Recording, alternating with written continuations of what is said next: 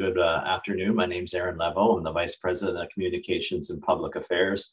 Happy to be with you today, Thursday, September 30th, to moderate our town hall. We've got a packed agenda today, and we want to get right to it. We will be live streaming a little later on an important ceremony occurring at our Jurvenski Hospital and Cancer Center. Just bear with us while we go through that. If we have some technical difficulties, I think hang in there so you can be a part of that part of our agenda. As always, please, if you have questions, use our Q&A function, which is at the bottom of your screen.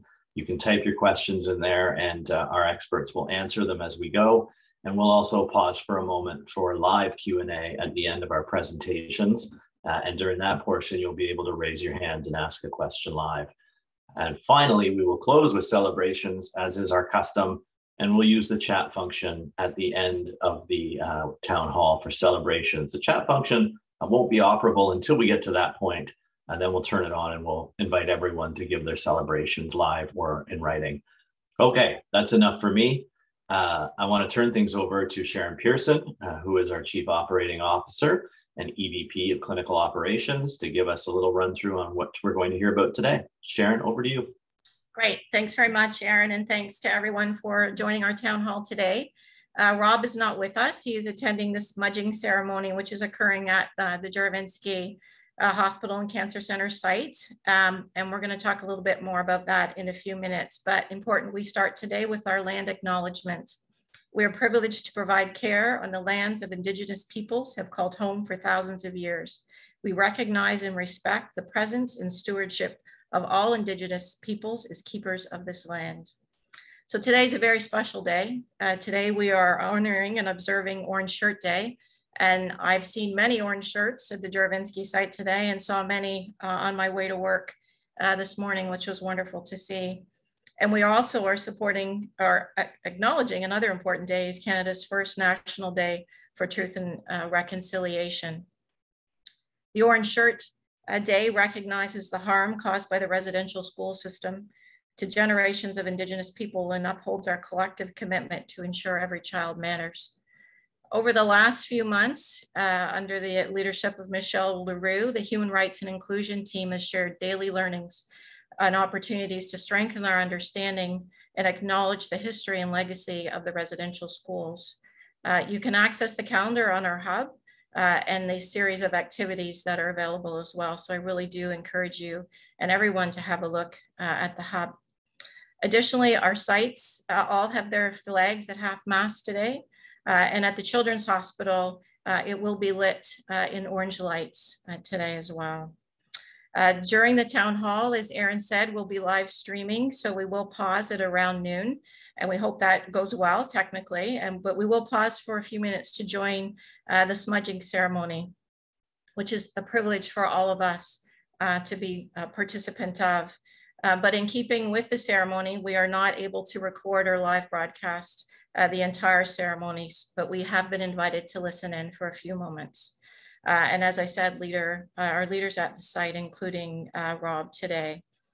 Tiffany is going to talk more on our agenda today about the significance of the smudging ceremony just before we join at again around noon. Today, we'll talk about our usual agenda items. We'll talk about operations. We'll talk about our vaccine reporting, the project Odyssey, and again, we'll leave time for questions and answers and always the celebrations. Before I move to the operational update, I just wanted to talk a little bit about the modeling that was released from the scientific table today or this week from the province. And some of the conclusions and findings, including that vaccination and public health measures are helping to keep the fourth wave manageable. And as I've heard it referred to as blunting the fourth wave, but it still is very tenuous. The circumstances that we're in as kids go back to school, people go back to work, and we're all going to start to spend more time indoors as the weather gets colder. The expert panel did note that unvaccinated individuals are 60 times more likely to acquire or require intensive care if they get ill. And that is the situation that we are seeing in our hospitals. The numbers are less of COVID that we're seeing compared to wave 3, but the patients we are seeing, as I highlighted in the previous town halls, are sicker And many of the individuals, or the majority of individuals, are ending up in our ICUs and on ECMO. The panel also noted the need to plan for post-COVID conditions, or as we've heard about the long haulers in the media and some of the studies, is that too will have an impact on our healthcare system. And there are regional planning efforts underway to ensure we have a support system across Ontario West to deal with the outfall of COVID. The demand for critical care and other health care resources certainly will continue to have a downstream effect on all of our resources across all of HHS and across the whole sector. It's more than clear we have a very long road ahead of us. And I think many of us were hopeful 18 months ago that we would not be still having these conversations today, but we are. The increasing rates, or the increasing need for vaccinations to rise, is essential. And our policy has made it abundantly clear that our expectation is that everyone must be vaccinated to work here. Michelle is going to talk more about our policy in detail and about a special town hall that we'll have next week to talk about the vaccine policy and process. I do want to say thanks to everyone. I hope that does not sound trite. As a leadership team, we are very thankful for the work and efforts. We know they're extremely challenging conditions for everyone, our clinical and our support staff. So thanks to everyone for everything you're doing to make care as safe as possible for our patients, and continuing to support each other, which is so critical through this most critical of times. I will move on and talk just a little bit more about operations. And again, I feel I repeat myself, but occupancy still remains very high across all of our sites. We do watch this across our region, and HHS is, as we refer to, is particularly hot because of the regional programs that we have. So we have seen our occupancy rates in excess of 105 and 110%, requiring us to open unfunded beds to try to accommodate those pressures. It is driven in part by increases we are seeing in our ED volumes. Again, I mentioned last week, we have more than met our 2019 ED volumes, and we do see increasing acuity coming through the emergency departments right now. And again, the demand continues for critical care resources related to just our typical business, COVID or not, and ensuring we have capacity for patients, be they regional or community, that require critical care, and then with an overlay of the need for patients that have COVID and require support. And we too continue to struggle with ongoing staffing challenges. Again, a reminder, it's not isolated to just the acute side of healthcare. Our community partners are struggling immensely with resourcing for home care and for community programs. And we do see the sequelae of impact within our hospitals. It becomes increasingly difficult to flow patients through the system. Next slide. Just a reminder, we did reopen the assessment center in light of the demand. So there is an assessment center, another one with Mohawk, and then another one at our West End. Just for information, it's about 80% adult and 20% children accessing. So we're not surprised to see more pediatrics, given the emphasis on Wave 4 and the impact of COVID on children. And in terms of volumes of patients, it continues to rise, approximately 400. It can certainly go a bit higher than that, continuing to watch those numbers. And there will be conversations about the need to open a third, if necessary, assessment center. The UCC is back to regular hours and back to regular volumes in terms of visits to the UCC as well. And then lastly, with specifics, you can see the numbers in the ICU. There's 13, 10 at the general site, 3 at the Juravinski, 8 ward level COVID patients, and 8 patients on ECMO. Unfortunately, we do have 1 outbreak on our burn unit at the Hamilton General, but we have made accommodations for those patients on another unit so as not to impact the program. And with that, happy to take questions later on, and I will pass it back to Aaron. All right, thank you very much, Sharon, for that update. Next up on our agenda, we're pleased to have Dr. Dominic Mertz, our Medical Director of Infection Prevention and Control, to give us an update, as always, on the epidemiology of this pandemic and what's happening coast to coast to coast, as well as in our local backyard. So Dominic, where are we at? Yeah, thanks, Aaron. Let's start off with the bigger Canadian picture here. I mentioned a couple of weeks ago that BC, most of the issues currently in the territories and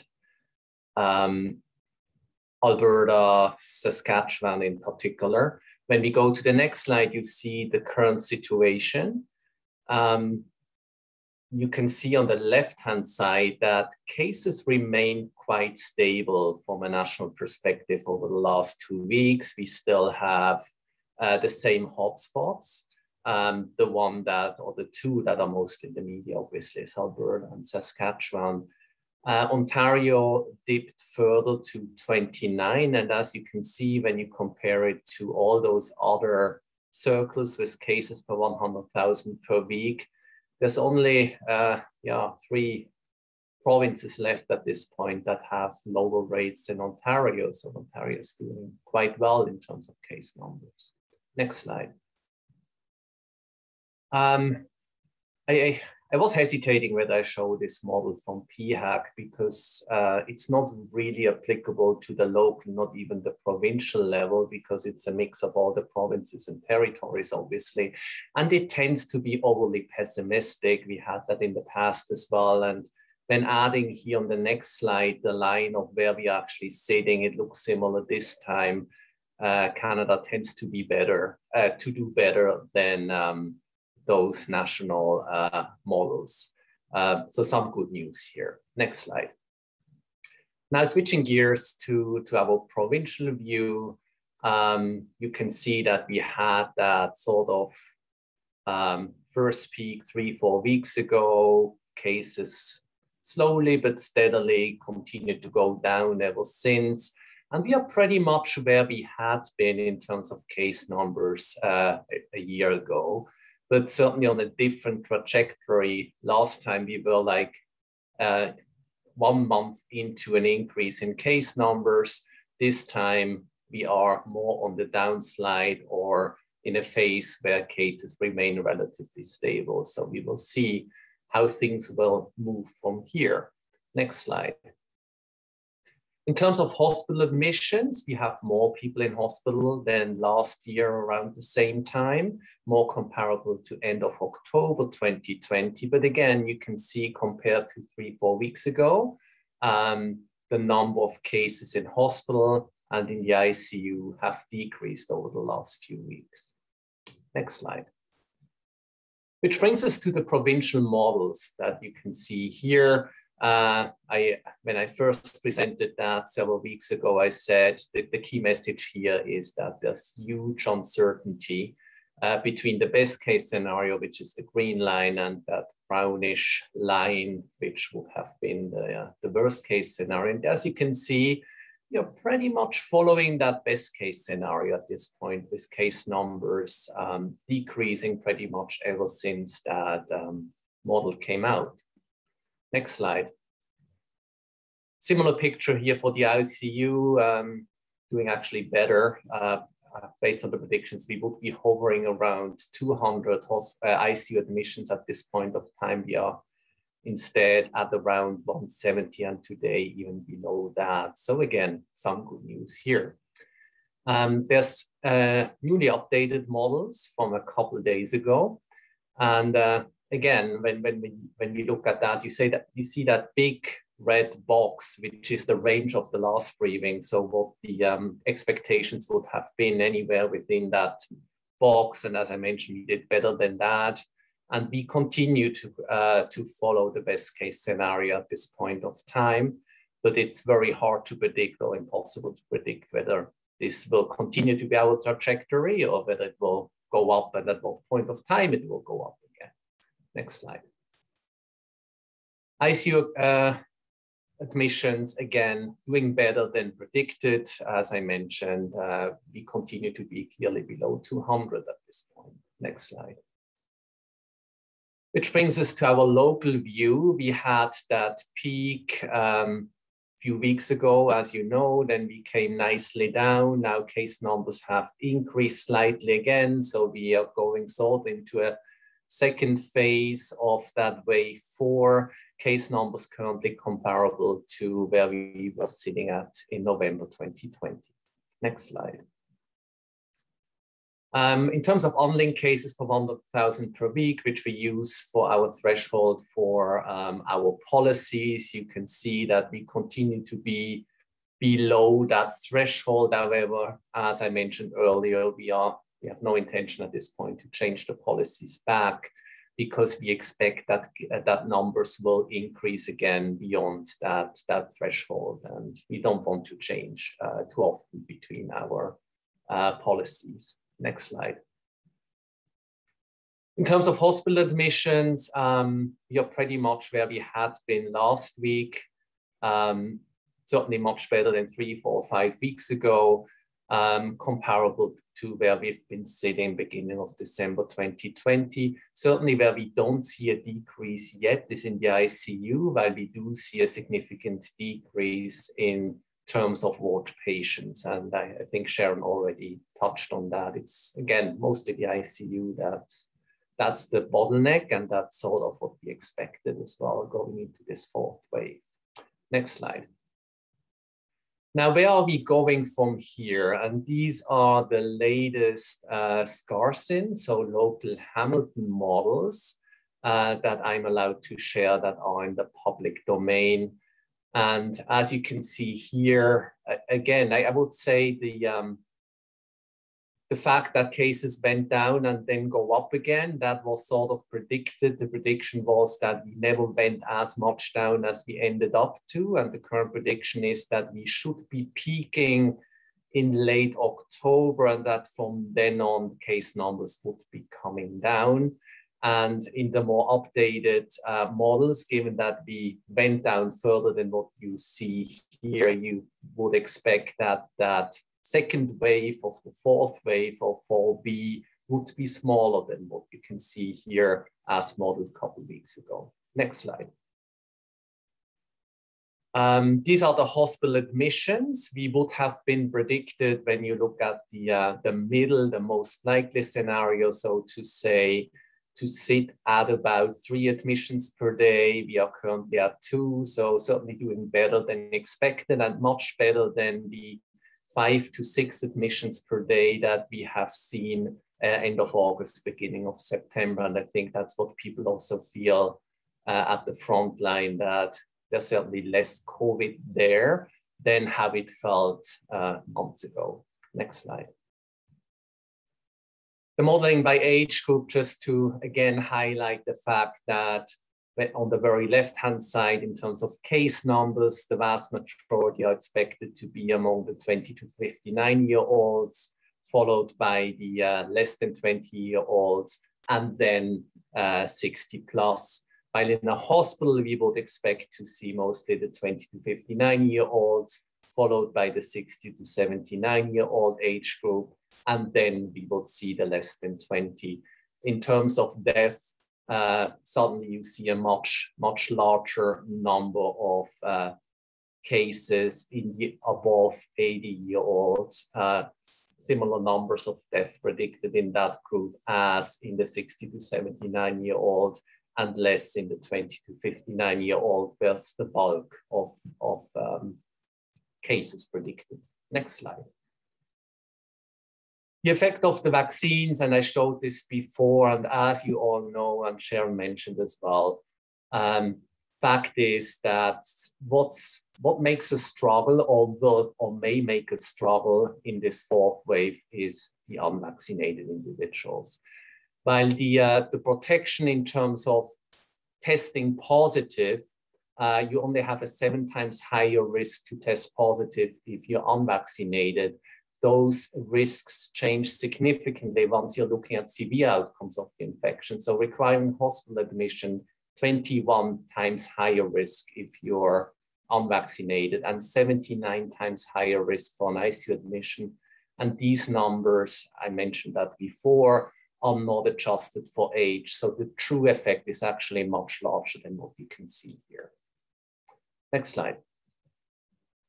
Where do we sit at in terms of our vaccination efforts within the province? Here on the right-hand side, you see that for Ontario, we have 86.1% of the population 12 plus vaccinated with at least 1 dose. and 80.7% of the 12 plus fully vaccinated at this point. On the next slide, you can see Hamilton, and we are still lagging behind, but the gap is getting smaller. We are still 3% behind in terms of first doses. So we are sitting at 83.1%, but that's where we had been catching up. We've been 4% behind that mean for the province. It doesn't look as well yet for the double vaxxed on the next slide. That's still where we lag behind 3.7%, and hopefully we'll catch up here as well. One last slide, please. The hope that people had with the vaccine mandates that vaccine uptake will increase again. It looked like last week we certainly saw a blip, but it doesn't look like it's sustained into this week. So it doesn't look like there's been an awful lot of people going out there and get vaccinated, but at least some effect and at least not a further decrease. And you can see here with the blue line, which is your first doses, that the number of people who come out to get their first dose remains relatively stable. So we still continue to vaccinate a similar number of people for the first time every single day for weeks now. And I think despite the fact that we would have hoped that this will increase, at least we can keep that pace going. You can see the uptick last week was mostly second doses. So people who finally either were eligible or decided now it's time for me to get the second dose. That's it from my end. Thank you very much. Back to you, Aaron. Okay, thanks very much, Dr. Mertz. We are going to cut over to a live smudge ceremony shortly. We're just trying to pick the right moment in our agenda, but we'll keep proceeding with our speakers until we hear otherwise. It's a new attempt in terms of our use of the Zoom technology, so bear with us as we work through that. But in the meantime, I'll invite our next presenter, our Vice President of Human Resources, Michelle Leroux, along with the Director of Health, Safety and Wellness, Susan Pucciarelli, who are going to give us a bit of an update around the vaccine management policy, our progress and next steps. So Michelle, over to you. Thanks, Aaron, and I'll be ready at any moment to cut over. So just a reminder, as we've discussed at previous town halls, that this is a mandatory requirement under Directive 6. The policy is required that everyone at HHS, physicians and staffs, report their vaccination status. So as of right now, we have 94% of HHS staff and physicians reported, and of those, 92% fully vaccinated. We are reaching out via emails, mailed letters, and various other avenues, including our leaders, to make sure that those who have not reported are aware and are able to go in and report under our system. We will be moving ahead. We are committed. We will be moving ahead shortly around our disciplinary measures. We are committed to begin those disciplinary measures for people who are not compliant. Ultimately, this does mean that people will be suspended without pay in accordance with our hospital policies and our collective agreements. So more to come on that. Again, please just encouraging those who have not already reported to go in and report. And if you haven't, and Susan will talk about this, there is education and self-testing that you must do. Again, as Sharon mentioned, we do have a special town hall coming next week, details to follow, so stay tuned and looking forward to you all joining us. Next slide. Just a quick slide here that the Ontario Human Rights Commission has released a document, a statement, and we're encouraging those who do feel that they may have an exemption to review that statement. And again, go to our website as to how you may submit an exception if you think this is applicable to you. And then I think with that, I'm handing it over to my colleague, Susan. Thank you, Michelle. So again, this is just a reminder for anybody who is not fully vaccinated to participate in the education session. I can tell you it's quick, it's very informative. You can search for it on the LMS system. If you just put in COVID-19 vaccine, that will pop up for you. And you can see the full title here, making an informed decision. So you can self-enroll in that directly through the LMS.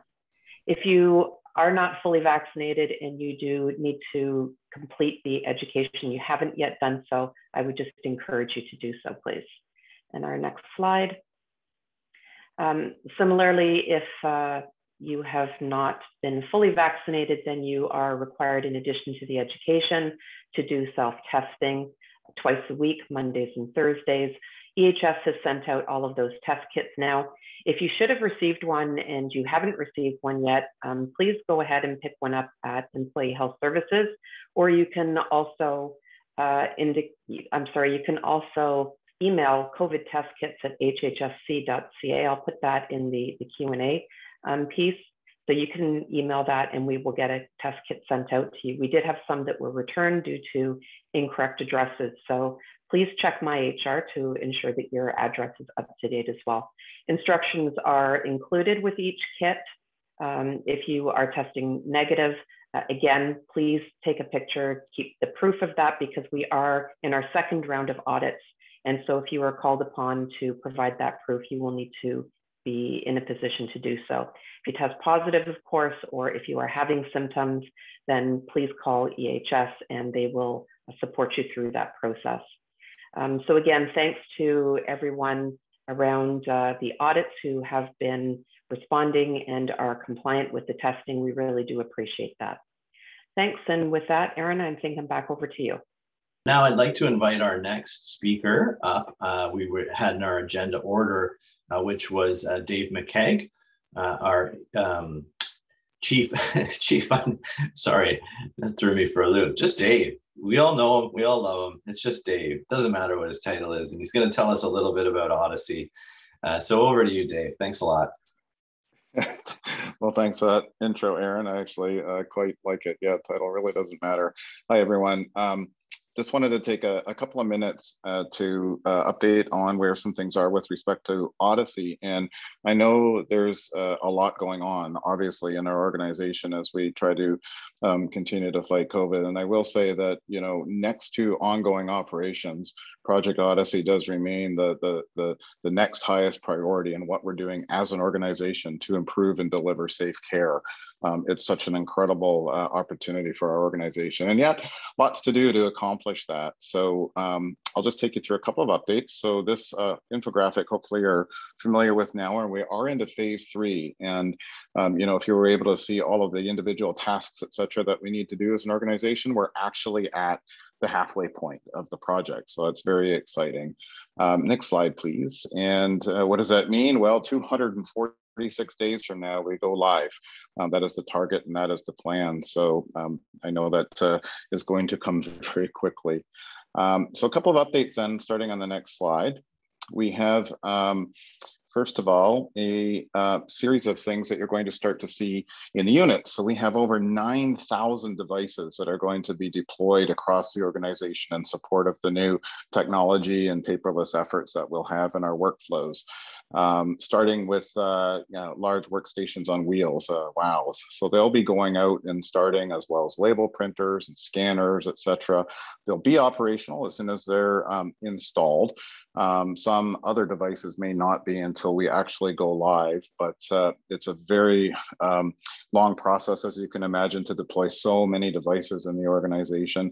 So we will be starting that next week. And of course, they will be carefully labeled, and please do not move the devices.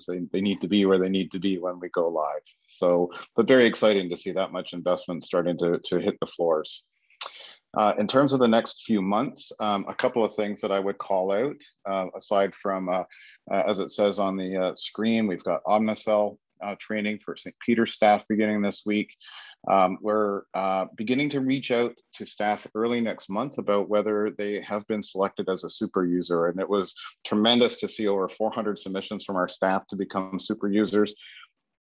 You really can't understate the importance of training and support to go live on Epic. It is, you know, it's almost the most important thing in the project, is to make sure that those that will be using the system are ready and able to use the system and hit the ground running on go live date. So the super users are an incredibly important part of ourselves, helping ourselves do that. Next will be the recruitment for credentialed trainers who will be actually delivering the classroom training sessions. Again, a very, very critical role. And it's so much better when internal folks from HHS, we know ourselves the best, right? So when those folks can come and do that training and be super users, that just strengthens the project tremendously. We're at a point now where we've also reserved quite a large selection of rooms across all of sites to be used for EPIC training. And partly some of them have to be configured and have equipment installed, et cetera, to support the training. So appreciate that's going to put some pressure sometimes on having access to meeting rooms, but we're dedicating those rooms to Odyssey as we need to support all of that training. Leaders will start to learn more about a manager's fair, which is slated for the end of October. So keep your eye out for that. And looking ahead into December, you'll be asked to start to register for training sessions to learn the new system. Yes, that's going to start to feel very real. Everybody in the organization that uses the clinical system will start to get their training scheduled. So a lot starting to happen that's going to feel very real and starting to ramp up the activity towards that June go live date. So I think with that, I can stop. And as always, if you have questions, you can see the hub materials. You can send questions to the Odyssey email address. And again, just so much appreciate all the work and effort that goes into continuing this very important endeavor for patient care. So with that, I'll turn it back to you, Aaron. Thanks. Yeah, thanks a lot, Dave. And sorry, it was really nice to hear from our Executive Vice President of Corporate Affairs. Yes, Dave, I got it. Should I just say it? No, it's fine. And Chief Financial Officer. Things are coming off the rails here, guys. Okay, thanks very much, Dave. Appreciate that update. And again, for everyone earlier, we did attempt to go live to a smudging ceremony at our Juravinski Hospital and Cancer Center. We were able to do that a little bit, but we didn't want to be too overt about it, just to respect that ceremony. Hope everyone does get a chance to check in and do some learning today about truth and reconciliation and the Indigenous communities and peoples that we serve. With a little bit more on that topic, Tiffany Roblin, who's our Director of Employee Labor Relations and Human Rights, is here to talk a little bit about what we are remarking on today on September 30th. So Tiffany, over to you. Thanks, Aaron. And as Sharon so kindly introduced, today is Orange Shirt Day and the first National Truth and Reconciliation Day. Today is an opportunity for each and every one of us to have meaningful conversations on all aspects of residential schools, the impacts they had on families, and the devastating legacy they have left behind. This day is meaningful to survivors and reminds us that every child matters. It is an important opportunity for First Nations, Inuit, and Métis peoples, local governments, schools, and communities to come together in the spirit of reconciliation and hope for generations of children to come. We had hoped to share today's smudge ceremony with folks, but we do have another resource to share with you now. Before we move to that learning opportunity, I'd like to draw folks' attention to one of HHS's 4 Indigenous signs of welcome. Leslie, if you could go back one, if you don't mind. Thank you. So this, as I mentioned, is one of HHS's 4 Indigenous signs of welcome here on the screen. This image of an elder with a smudge bowl and feather has been adapted by artist Jay Havens from the mural he created for Michaela's room at the McMaster Children's Hospital. Jay Havens is a multidisciplinary artist of Haudenosaunee, Mohawk, and Scottish Canadian ancestry, and a proud member of the 6 Nations of the Grand River Mohawk Bear Clan. In the short video we do want to share with you, Barbara Van Every practices smudging in the courtyard at the Juravinski Hospital and Cancer Center. Smudging is a spiritual healing ceremony performed by some Indigenous people. Smudging involves the practice of brushing smoke created by the burning of one or more of the 4 sacred medicines: cedar, sage, sweetgrass, and traditional tobacco. These medicines are burned in a smudge pot or abalone shell and are aired by an eagle feather to produce smoke. Participants in a smudge ceremony brush the smoke of these medicines over themselves as a cleaning ritual. After the ceremony, the ashes are allowed to cool and then return to the earth.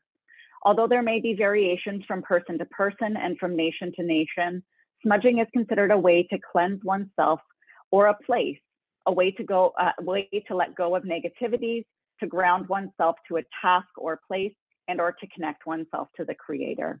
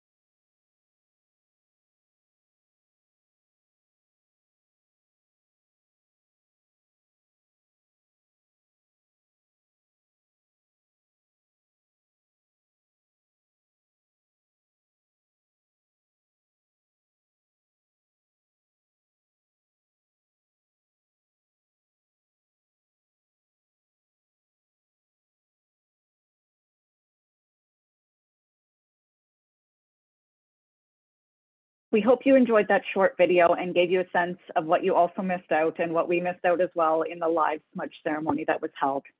I'd also like to remind everyone about a resource I have shared at our town halls throughout this month. It is that Orange Shirt Day calendar of learning opportunities. It's on the Human Rights and Inclusion Team hub page. It's been circulated in Daily Dispatch, and we really encourage everyone to engage with this calendar as you're able to. As I noted in the Q&A earlier, we will leave this calendar up on the hub to allow you to engage in some of these ongoing opportunities beyond the month of September. If you haven't yet done so, today is the day to open that calendar and select just one learning opportunity for yourself to start with. Beyond the calendar of learning opportunities, there are other ways to engage in Orange Shirt Day today. You can visit the Orange Shirt Society website. Someone so kindly put this in the Q&A earlier as well. And you will find a plethora of opportunities to learn and suggestions for how to engage in reconciliation, not just today, but every day. You can read the National Truth and Reconciliation Commission's calls to action and ask yourself what you will do as an individual to support completing these calls to action and engaging in meaningful reconciliation. If you happen to work at our general site, our Juravinski site, or at Mumsy, you can visit the main cafeterias today to try Three Sisters Soup. Check out the Daily Dispatch that will be coming, that came out yesterday to learn more about this opportunity. Please know that the Volunteer Association is donating the profits of the sale of this soup, as well as Orange Shirt Day cookies, to the Indigenous Outreach programming here at the HHS. And with that, I will turn things back to you, Aaron. Okay, thanks very much, Tiffany, for that. Very important that people can look at that video afterwards on share, so that's great to see. And as well, thanks to the team for taking some chances today and trying to go to that live cut. We'll keep improving our ability to do those things with the Zoom technology, but I think it was a nice nice attempt and something nice to try today on this important day. So also want to point out that the calendar of events, which if you haven't had a chance to look at it, is a really interesting resource for your own learning and information. Was picked up by Ontario Health and as well as the Ontario Hospital Association and shared as a best practice and an available resource for the sector. So congratulations to the team that pulled that together, and to everybody that hasn't had a chance yet, would really encourage you to take a look at that today or any day of the year. So wonderful stuff. We have a chance now for a Q&A. I know our panelists have been busy typing answers to questions. I think there's about 24 that have been answered so far in the Q&A. So please, if you have a chance, take a look at the answered tab in the Q&A, and you can see answers to some of the questions already asked. One theme in there, I guess I want to pose, Dr. Mertz, when we have you and your expertise available to us today. There was a theme, I think, in some of the questions about knowing whether or not people that are visiting the hospital now are in fact exhibiting the side effects of the vaccine, or are we aware of whether or not people who are coming in with COVID have received the vaccine. Can you talk a little bit about what information is being tracked now to assess the efficacy of the vaccine and its side effects? Yeah, I feel like people are sort of mixing up two separate processes. So one process is about COVID patients coming in and collecting information on their vaccine status, which is something that's being reported to the province, and this being shared publicly on a daily basis, minus weekends, because not all hospitals are reporting that, or public holidays such as today when there's no reporting coming out. But that's the one process. The other process is around side effects from the vaccine, and that's the onus of all treating physicians, regardless of the setting that they are working in, to report suspected side effects of the vaccine to the authorities, and that's going through public health. That's a separate process, a process that should be in place. And I mentioned in one of my answers, if you have concerns that some of those potential side effects are not being reported, please reach out to that most responsible physician and ask whether they did the reporting, whether you can help with the reporting, or talk to your manager, the chief, whoever. But that's an ingrained process that has been in place for any types of vaccines in the past as well. And there's a clear process for that, which in this case flows through public health and then is being shared up to the federal level. And that information is being collated as well. And as you're aware, it does have impact on policy, as you may have heard yesterday, that within Ontario, we've seen more cases of myocarditis in young male with the Moderna vaccine than the Pfizer vaccine. So the policy now changed that the recommendation for that age group for males is to preferentially receive the Pfizer vaccine rather than Moderna. So that reporting does work and does have impact on vaccine policy within the province and within Canada. Great, thanks for that. I know another question that came up today and has come up in the past about vaccines in particular is the issue of booster shots. And maybe you could comment about where we're headed in terms of booster shots and what's important to keep in mind on that topic. I think the key message is still the same, and we've been saying this for weeks and months since the signal occurred in Israel in particular, that there's more breakthrough infections. At this point, it looks like the waning of immunity first and foremost affects the risk of getting infected or testing positive. We don't have such a convincing signal at this point that it increases the risk through waning for more severe outcomes, hospital admission, ICU admission, death.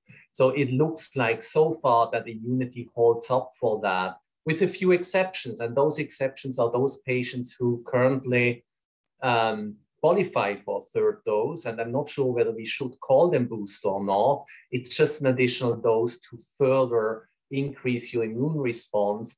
And that's the elderly, that's patient with immunocompromised status, who aren't able to build such a strong immune response from 2 doses, so a third dose is being offered. And that's where we are currently at. Obviously, this is a very hot topic, and you're aware that any jurisdiction is treating it slightly differently, with the US now going ahead with more third doses, basically for the general population, which we don't do, and many other jurisdictions don't do. All I can assure you of, it's certainly one of the hottest topics that are being discussed at all the vaccine tables within Canada. They have a close eye on the data. So far, they don't see the need nor the evidence that the third dose for the general population is beneficial. This being said, at some point, this may likely change, but we are not there yet. And maybe one last question for you while I have you in the hot seat. I know I've been reading in the media this week about the process undertaking to try and approve the vaccine for use in children, prospectively the immunization process for kids in school. What's the scuttlebutt in your profession? What is happening right now? What do we need to know? So as far as I know, the data will be forwarded to Health Canada within the next few weeks, and then the process of approval will start. Assuming that approval will be given, we are probably looking at best case scenario November or by the end of this year with a potential approval. If all the data is convincing enough, maybe there's a need for more review, for additional data, et cetera, et cetera. So hard to predict that. I think November, December sounds plausible at this point that the vaccine may become approved. And in the meantime, as you're probably aware, public health across the province is already preparing to be ready to administer the vaccines once they are approved and they are here and available for us. Okay, great. Well, thanks for that. Well, I'm conscious of time. I do want to leave a little bit of time for celebrations. I know our panelists have answered a number of questions. There's a few, I think, still lingering too that I would encourage those asking to take a look back in the presentations given today. I think they were answered there, specifically around our current reporting around vaccination rates, et cetera, that Michelle and Susan provided that information. So that is available there, and we will take into account the questions asked today to try and shape the content for future town halls. And I know that there were some suggestions in there about that. We are holding a special town hall next week on Thursday at our usual time and place to talk more about our vaccine management policy. So details to come about that.